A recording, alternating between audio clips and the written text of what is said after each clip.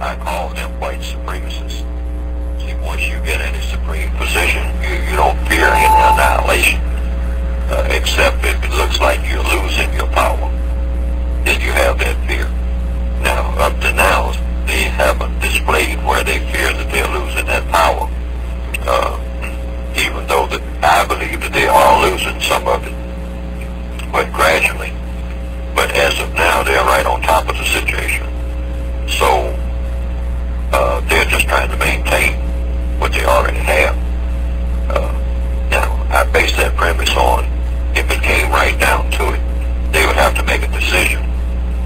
If they intend to retain this power that they have, which they now have, they have to make a decision as to whether or not they're going to do justice, in which case they do make themselves vulnerable to genetic annihilation. But I would say if the black people are intending to replace white supremacy with justice, then they don't have it. They shouldn't have that fear, but they still might have it. But if they believe that black people will not do the correct thing, in other words, they believe that black people do not believe in justice themselves, then they have another option, and that is to kill all the black people, which they can do. There's nobody that's going to stop them, because nobody cares.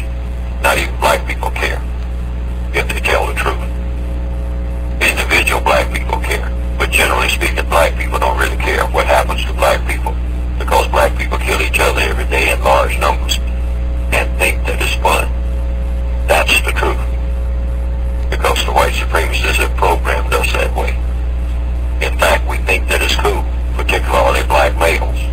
Killing black males is almost a rite of passage. As far back as I can remember, right up until this day, it's been passed on. That is ingrained a part of black culture. It's more of a part of black culture than anything else. Black people killing and mistreating other black people is a part of black culture. If you want a definition for black culture, that's just about it. So the white supremacists have no problem with that, because they will be killing us and we'll be killing each other. So if they wanted to annihilate us at all, it would be a piece of cake. It would be a piece of cake. But there's a problem with it. Over the period of time that the white supremacists have been in business, they've become accustomed to it. Now, accustomed to what? To practicing white supremacy. And what is the purpose of white supremacy now? According to logic, from at least my viewpoint, and studies and observations, it's white supremacy. They're not after land, they're not after money, they have all of that. The idea of white supremacy is a value within itself. That's what they're riding on now. Now, if they kill all of the black people, then they're no longer white supremacists. And then they will have no longer a reason for existence, because they have made that their reason for existence.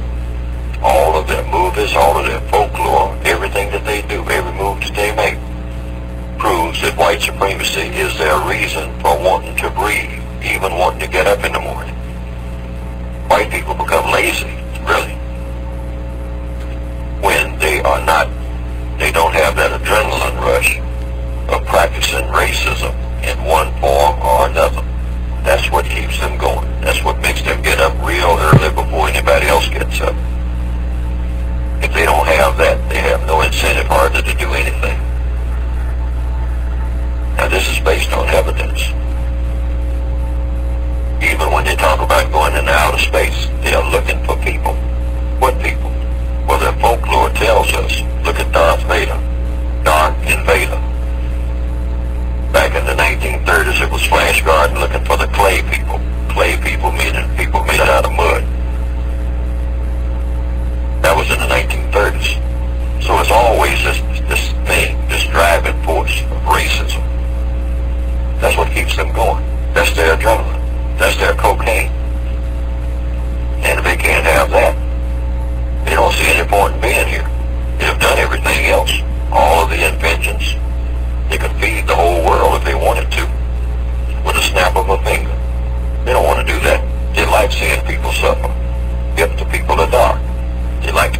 pot stirred, like to keep it going. They cannot deny this. In fact, they brag about it. Turn on any television set, that's what they're bragging about. They like to tear up things, build things up to tear them up. They know how to build things better than anybody. But they like death. They like to see things die.